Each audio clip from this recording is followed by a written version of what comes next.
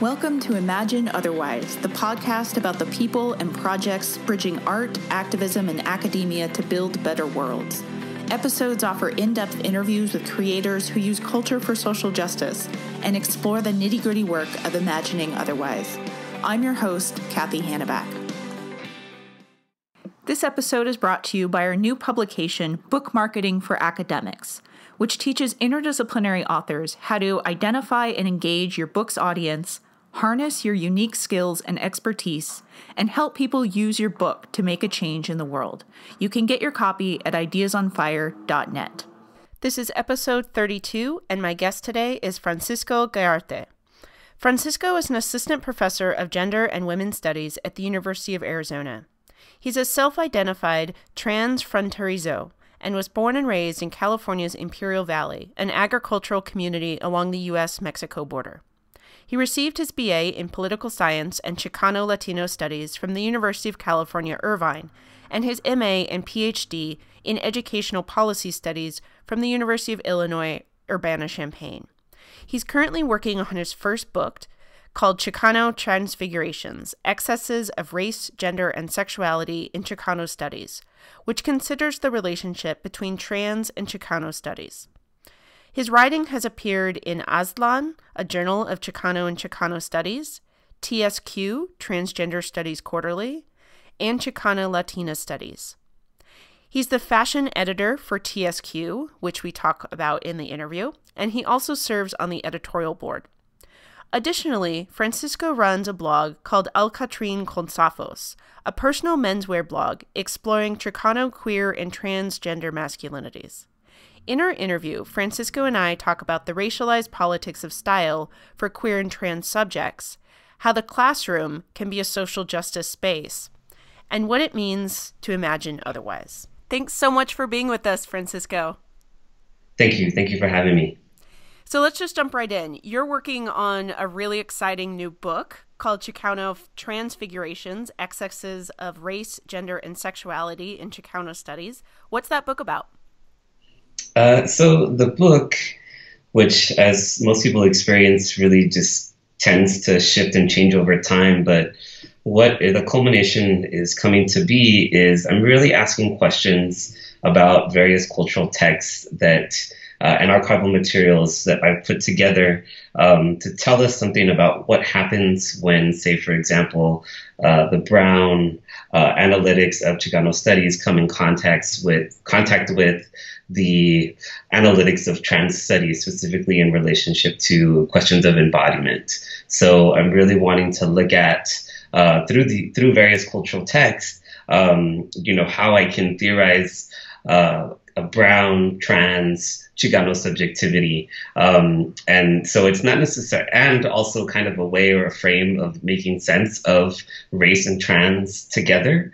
And so how I'm doing that is in this archive, what I've finally decided on is I have a chapter that's all about Guanarajo, and that particular moment, both in trans history, trans politics, and activism, and thinking of that in relationship to how in Chicano studies this moment is not legible at all. And so I'm really wanting to look at this moment as kind of a watershed moment that does something interesting. It's marked and thought of as a catalyst for trans politics around hate crime legislations. But I'm really wanting to think more about what is the impact or significance of the death and the trials of Guanarajo and the cultural productions that come out of that moment for trans Chicanas and Chicanos. So the follow-up chapter to that is to look at a later murder of Angie Zapata in Colorado. And I make a link between the two because Angie Zapata's family very clearly states that the film that was made about Guanarajo's death was something that was very significant to her. It was her favorite film, and she encouraged her family to watch it over and over again. So this link does a couple things. It shows the significance for a trans woman of color to have a cultural product that represents their experience, specifically dealing with the nuances of the Chicano family, but then also very disturbingly provides a kind of a roadmap to the outcome for her. So what I'm doing in these two chapters is I'm wanting us to reconfigure how we're thinking about trans women of color, specifically in the narrative that revolves around, we only think of them in relationship to what happens when they die. And so even though the chapters are about kind of the outcomes of the death, I'm wanting us to think a little bit more complexly about what that representation of those deaths mean and do, as opposed to inciting us for action, but rather really kind of coming to grips with the everydayness and kind of the everyday violences that these women have encountered and the things that we can't see when the narratives get taken up to provide to be thought of as as a catalyst for activism. And the third chapter is based on archival work that I've been doing by visiting Lou Sullivan's collection in San Francisco. And so Lou Sullivan was a trans man who identified as a female to male gay man. And he was one of the founders of the GLBT Historical Society. And my interest of him originally was because he wrote a biography of this passing figure called Jack B. Garland. And Jack B. Garland, as a woman who passes a man in the mid-19th century, was born the daughter of the first Mexican consulate. So I really wanted to pick apart how Lou was thinking about race in the context of California in that particular climate when California has just transitioned from being Mexican to being part of U.S. territories. And so what happened is when I went to look at his materials is I found a couple things.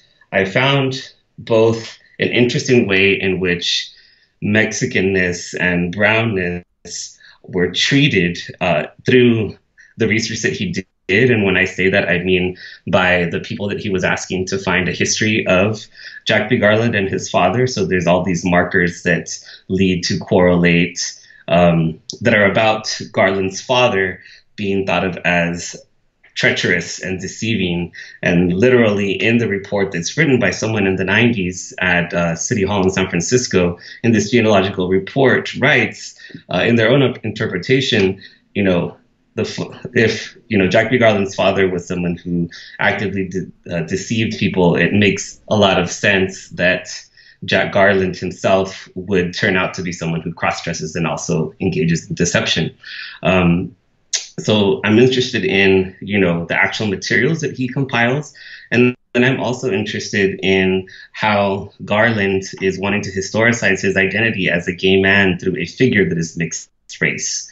And so he's imposing the terms of trans and transgender and gay on a historical figure in a way that is ahistorical, but also is very much about Sullivan's own desire to want to historicize and make his own identity legible. So I'm wanting to look at how he's relying on a racialized figure to be able to give us what we think of now contemporarily as, the white trans male gay man. And so I'm doing that by looking at both how he writes about Garland and also through the materials that he himself researches and gathers to be able to do this type of work.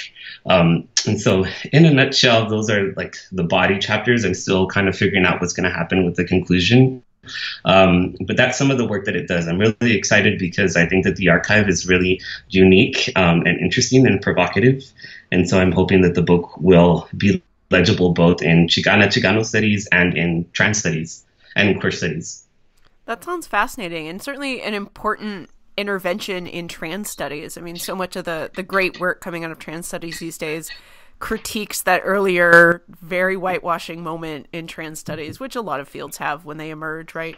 Right. And it just seems like there's a lot of really exciting, vital work happening that points out the role of whiteness, the kind of role of race, the way that trans people of color were in the archive there all along. They were just used in this other kind of way. And it seems like this is a fantastic contribution to that.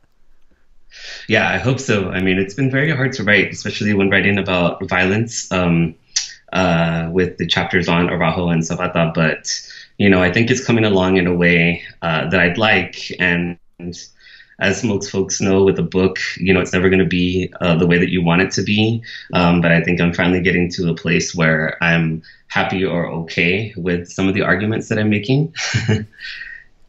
Nice.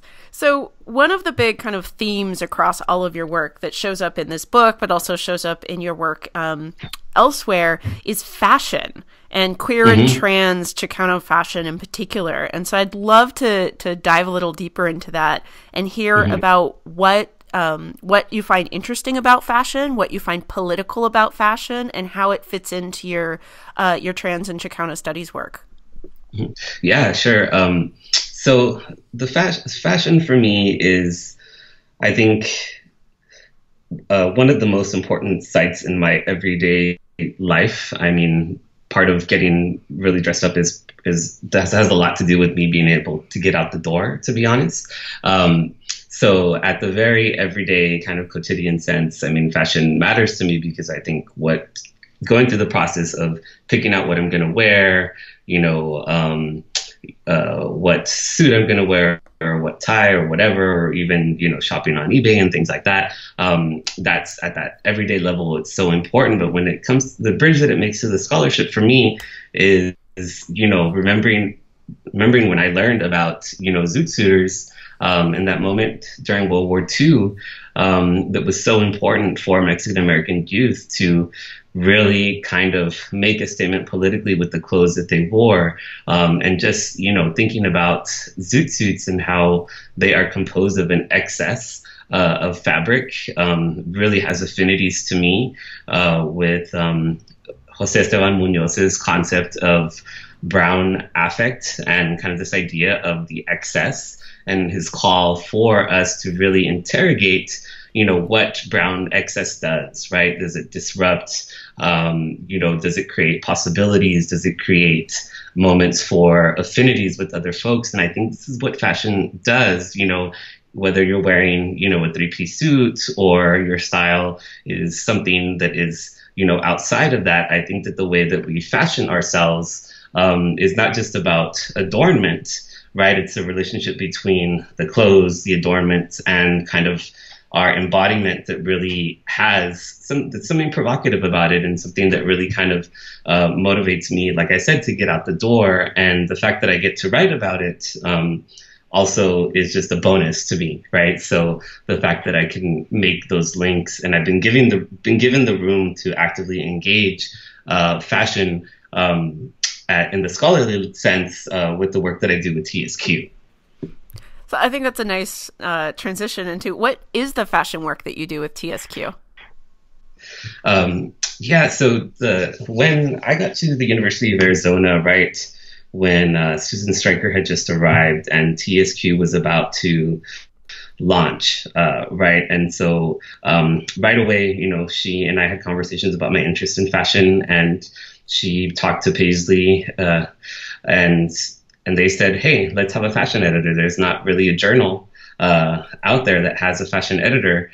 And I agreed, and I was given, very open kind of possibilities into what that would look like. And so the way that works right now is that I've been curating folks to either inviting folks to pick out, models or designers that they'd like to interview. I've written a bit of a scholarly piece to kind of open up the section that really calls us to think of fashion very broadly, right? So not just fabrics, not just clothes, but also art, also performance, also thinking about the archive. So we have an essay in the issue right now it's called, Finding Sequins in the Rubble, which is about questions about the archive and archiving and documenting trans Latina life. So fashion in this section works very broadly. Like, one of the things that I have coming up is that I'm trying to work with Amos Mack to put some of his photography in the journal, and also write a statement, or essentially I've given him, a blank page. You can do whatever you want. I want your photos. And in terms of the writing, he's been given, opportunity to do whatever he wants. So I'm really fortunate in the sense that the editors Susan and Paisley, are very open in terms of what I want to do. And I think that that speaks to the general ethos of TSQ. I think we're trying to be innovative, and I think we're trying to move the journal in a way that, you know, fits alongside with how trans studies is also moving away from, you know, narratives that are directly tied to embodiment, but thinking about trans much more conceptually. Nice. A lot of the guests on our show have been interested in fashion. It wasn't an intentional theme at all, but it seems to have shown up, which is kind of cool. It's fun to draw those kind of connections. And a lot of the guests have talked about why communities of color in particular, not exclusively, but in particular, have seized on fashion and the politics of style. So I'm thinking of Mimi Nguyen, who talked about kind of punk of color style and how punks of color had to kind of transform what punk style meant and make it their own and politicize it in different ways. Minha Pham was on an early episode and was talking about the kind of the rise of Asian fashion super bloggers, and again how they're navigating this largely white fashion blogging space and have to kind of make it their own. And Katie Manthe actually was talking about how professional dress is racialized, what counts as professional dress. And it seems like your work is very much in line with that. I'd love to hear a little bit more about what the power of claiming fashion, or style maybe is more accurate, as resistance and as a specifically kind of racial justice politics, or maybe a way towards a racial justice politics. Yeah, so for me, I've always been into clothes. I mean, I think the major influence for me was always my grandmother, who was a seamstress in a very small town, and a town that was very segregated. And so I remember her house being a place where people came into contact with each other that wouldn't necessarily be in contact. So she, you know, made dresses for African American women for church, right? That was one of her major clienteles. She also made the cheerleading outfits for there's one high school, so for the cheerleaders in the 1950s. And so in a segregated town where we have these, and also for Mexicans, so she made, you know, dresses for quinceañeras and for beauty queens for the beauty pageant there for Cinco de Mayo. And so she represented to me, you know, someone who's in the space of her house, there was all of this connection kind of happening, and she was the connecting factor by, you know, making a garment, you know, laughing and joking with these women as they're fitting them, or, you know, just being the person that my dad and his friends could come to shorten their pants and do cuffs, right? So to think of her as that, she's my primary source in terms of, you know, locating fashion and it having a particular importance, or what I'm getting at is recognizing that her labor was much more than labor. I think that there was some intersectional work going on in relationship to the various constituencies that she serviced and folks who were part of her clientele in a town that was very segregated when she had the most clientele, and in my opinion still continues to be pretty segregated. And this is in Brawley, California, which is a small town about 20 miles away from the U.S.-Mexico border. The large border town is Mexicali. So it's a really small town, agricultural town. So to think of that moment as a moment where, you know, I really loved clothes because I appreciated my grandmother making them, and my mom and my grandmother would make me clothes. I would say my mom made me my first suit, which was in the form of a Beetlejuice costume. Oh, by far cool. The best. Yeah, by far the best Halloween costume I've ever had.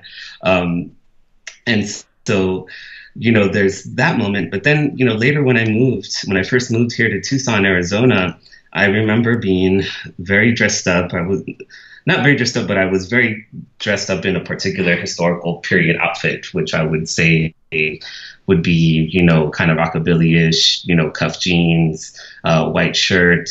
And I remember being harassed in the parking lot.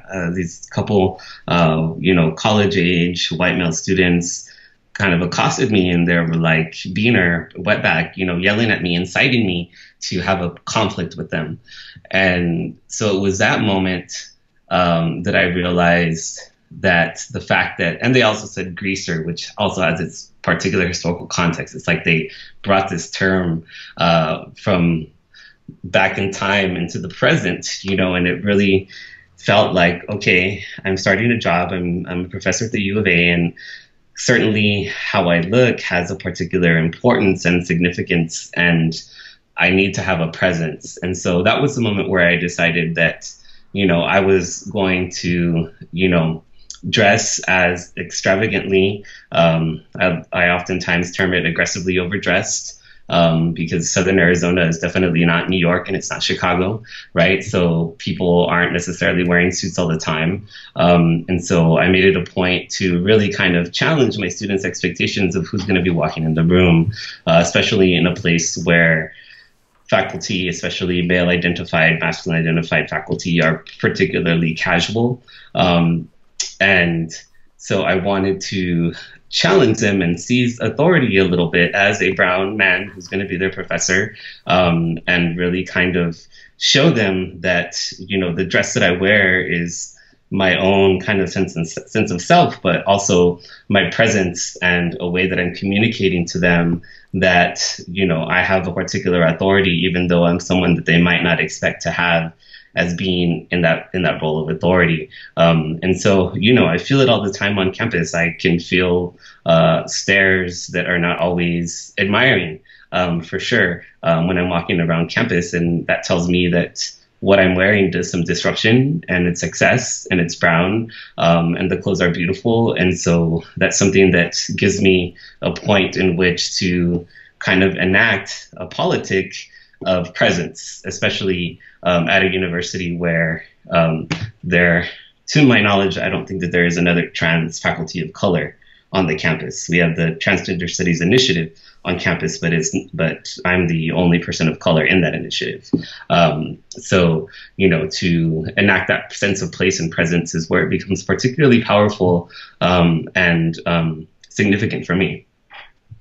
How do students respond? I'm curious. Like, do you do assignments encouraging them to think critically about style? Do you just kind of weave it in on the edges? Or do you get any students who are like, finally, we get to talk about clothes?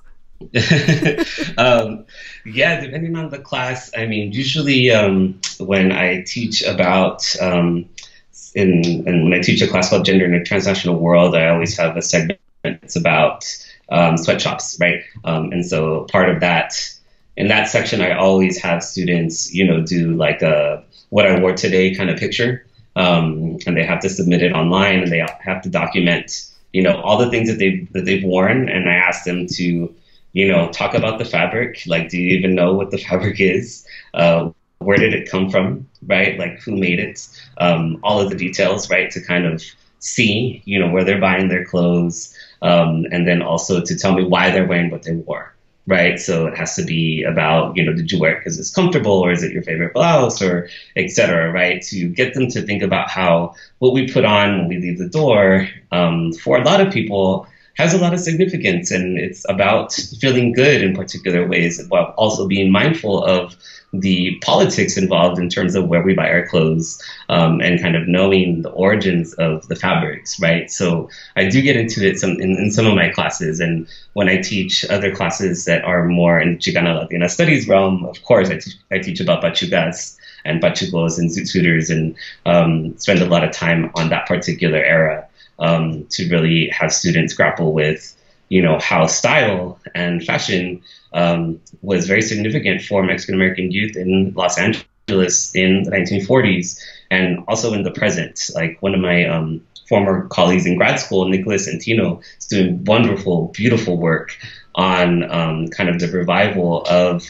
zoot rockabilly culture in Los Angeles, and how, contemporarily Mexican American, Chicano, Latino youth are, having something more than nostalgia when it comes to the clothes. It's a revival of a particular period of history and a politic around fashion that folks are channeling into everyday struggles related to gentrification in Los Angeles, and things like that. Do you think that enough interest, or maybe scholarly space, has been made in the academy for interest in fashion?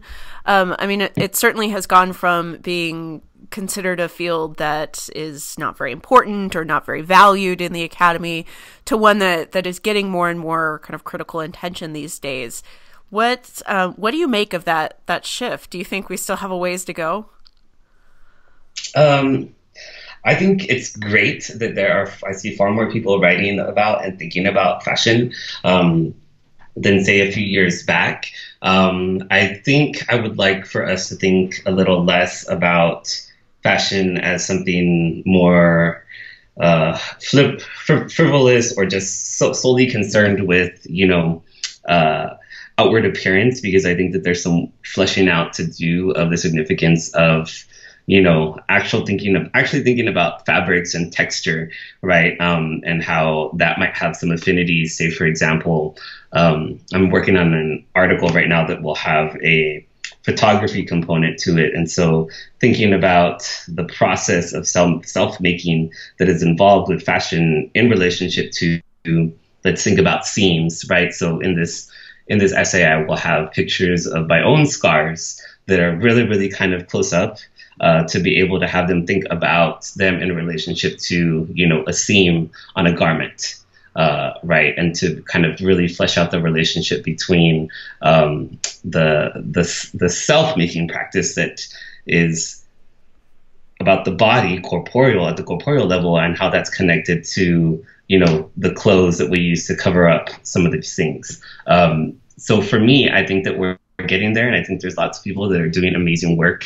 Like one of our graduate students here in our program, Liz Verkland, just wrote an amazing dissertation on sweatshop labor and kind of the transnational politics and the figure of this space, to really get us to think about how we think of this space, the sweatshop space, as emblematic of, points of struggle and protest. And she's wanting us to think of it as a figure that does something a little bit more than that. So to get back to your question as a long-winded answer, I think that I'm happy that folks are thinking about fashion in much more critical ways and not dismissing it.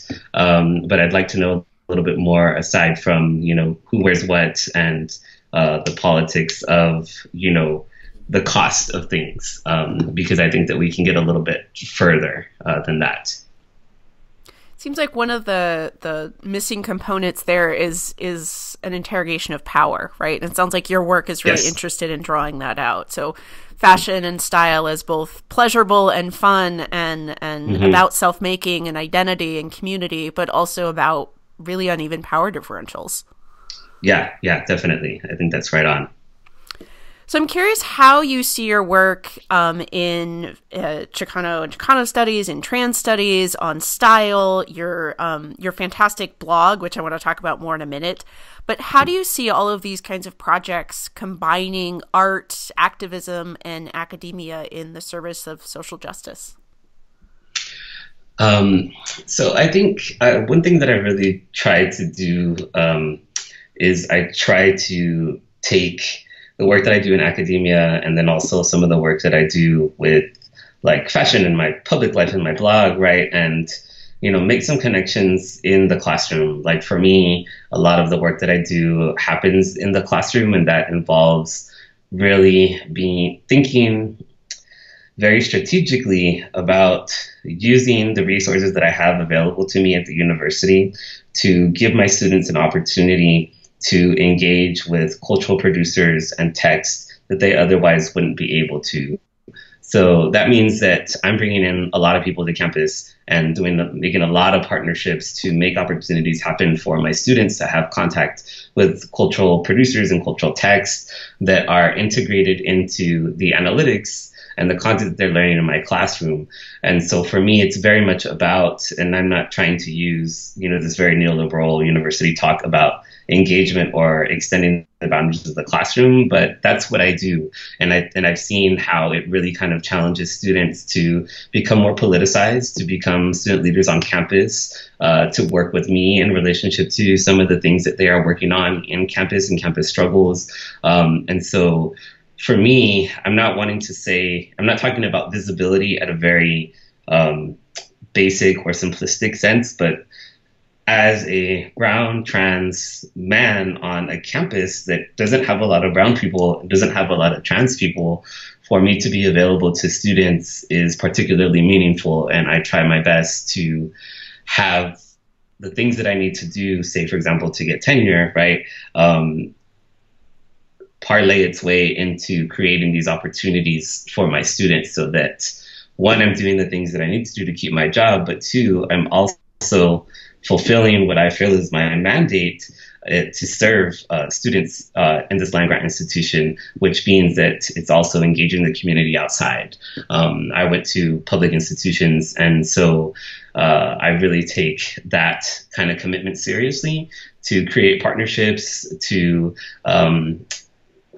take my work that I do and to make it available and accessible, and also make myself available to students who need guidance or resources in relationship to kind of the political movements that they're trying to do on campus and outside of campus. So you mentioned your blog, and I think that's a great way of doing precisely what you were just talking about, kind of making your work available and these ideas available in multiple spaces. So can you tell us a little bit about that blog? Maybe what got you started on it, and where are you going with it in the future, do you think? Yeah, I got started on it just because I was, always kind of posting pictures on Instagram anyway. And then I started following all of these other menswear blogs on Tumblr and also on Instagram. And there was always something lacking. Like, I learned a lot from the people that I was following, but I felt like I needed to find a way to kind of distill that information and make it accessible to the people that I know in my communities that would have interest in this. So it's about, say, for example, learning about these smaller companies that make like ties or pocket squares or whatever, and kind of bringing these more obscure menswear directed companies into direct contact with other folks, while striking a balance, because some of these things are kind of pricey and I don't buy them all the time, but also striking a balance with like how to find these things like on eBay or on Etsy. So I haven't updated in a while, but I do try to highlight the things that I'm able to find for like super cheap, because once you are able to kind of get a grasp of like how to search for things and how to think about fabric, then it becomes a little bit easier, like keywords to identify like a quality garment. So that was one of the initial reasons that I wanted to do it. And then, it's fun. I'm a Virgo, so I do like to take pictures of myself. There's some vanity, I think, in Virgos. And so I thought, I'm going to put this together. I'm getting dressed to go to campus. And so I would like other people to appreciate it too. So that was a part of it. And in the future, folks have talked to me about maybe possibly taking the pictures and putting them together in a book. I don't know. Yeah. Especially because the backgrounds are pretty, I take pictures in the same places all the time, so the backgrounds are pretty continuous. So that's something that could happen in the future. And a good friend of mine who's a photographer and also faculty member on campus, Adela Licona, we've taken some pictures together that were featured in one of the Dapper Q style write-ups. And she's working with me on this essay that we're writing together that's, bringing together photography and fashion, right? So really kind of pushing up at what would be considered as fashion photography. So we're wanting to interrogate that a little bit. So she'll be taking pictures of me, but not just me posing with the clothes, but rather also interacting with the clothes and also paying attention to my body and the other ways in which it's adorned, which in this case is scars and tattoos. That sounds really cool. I want to read that book. So this brings me to my favorite question that I get to ask guests. And obviously the title of this podcast is Imagine Otherwise. And I get to ask each guest kind of what is that way that they are imagining otherwise? What is that other world that you're working towards when you create your scholarship, when you step in front of a classroom, when you put on that pocket square, when you do whatever it is you do in the universe? What is the world that you're working towards? What kind of world do you want? So I'm thinking, especially this question, Imagine Otherwise, I think is a great title because I think it's one of the things that I'm always trying to encourage my students to do. Very recently, it's occurred to me that I'm particularly good and probably best at teaching larger classes. So I'm talking 200-person classes. And I really feel this is the space that I get to do most of the transformative work, even though it's a little bit impersonal.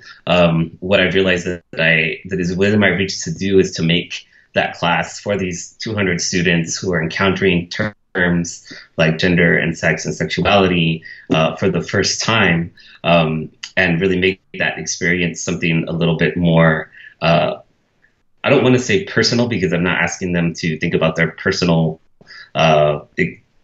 opinions about these things, but rather I'm teaching them a set of analytic skills on, gender, women studies, like what does the field look like, while also, very actively encouraging them to interrogate and let go of some of the values that they put or attach onto these categories, right? So in other words, to have them think like, no, you don't know everything about gender. So that's something that we need to abandon, and to be a little bit more open about what that might mean. So for me, imagining otherwise, or kind of the world that I'm trying to build, is one where I have a broad reach with a lot of students. And after they leave my classroom, they're actively interrogating their place in the world and the relationship that they have to others in relationship to power dynamics and inequality. So the world that I would want, right, is one where the students that I come into contact with and the folks that read my work are